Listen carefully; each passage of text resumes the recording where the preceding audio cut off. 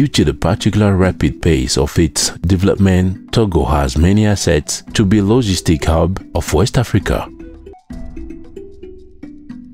Whatever in terms of road and transport infrastructure, the industrial park, the choice of some major sub-regional and continental financial institutions to build their headquarters in terms of hotel and leisure infrastructure, agricultural development, and tourism. This country, of about 8 million people with its modest size, is the one natural gateway for any investor from the Asian, European, and American continents.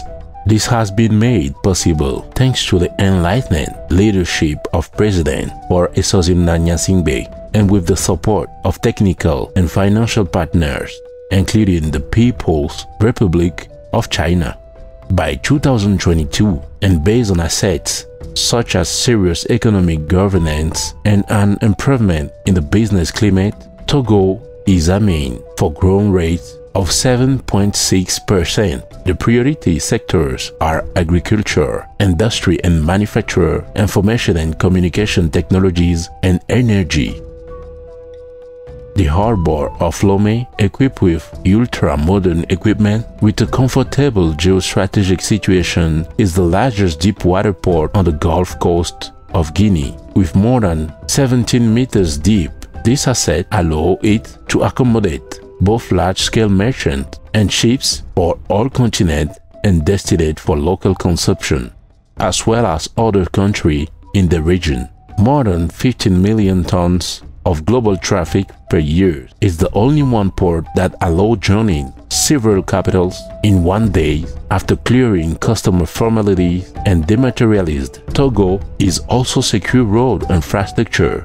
First of all, a road line reinforced with the large Lomé bypass for trucks leaving the harbor, the rehabilitation of existing road infrastructure, the layout of new roads, the construction of engineering structures, a series of works that gradually change the face and landscape of the country from the north to south and from east to west, to the great satisfaction of users, both native and foreign as well. Other attraction, both road and tourists. The east-west corridor along the Atlantic coast, completely renovated and draining more than 50% of trade flows on the Abidjan and Lagos corridor, plus the way of bypassing the Fort Alejo and the crossing of Mountain of Defale. About GNASSINGBE Airport, it's clear that this airport constitutes a symbol of development of Togo, a new super sophisticated terminal with $150 million of investment. The security system to international standards remain one of the best in the region. With this heavy investment, Lomé Airport aims to accommodate 2 million passengers a year. It's served by the largest airline in the world.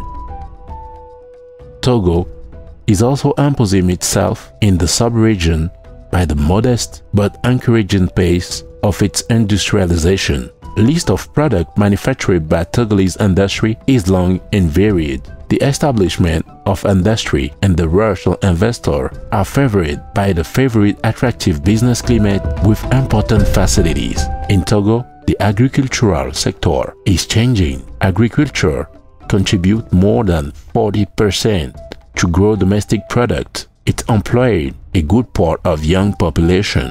The creation of agropole, agricultural mechanization, and the risk-sharing agricultural finance incentive mechanism are cornerstones of the revolution. With its beautiful beach and hotel, including Hotel de Février, one of the largest and most majestic hotel in the sub-region, Togo hosts nearly 500,000 tourists per year, with a certain impact on the entire chain of production of national wealth.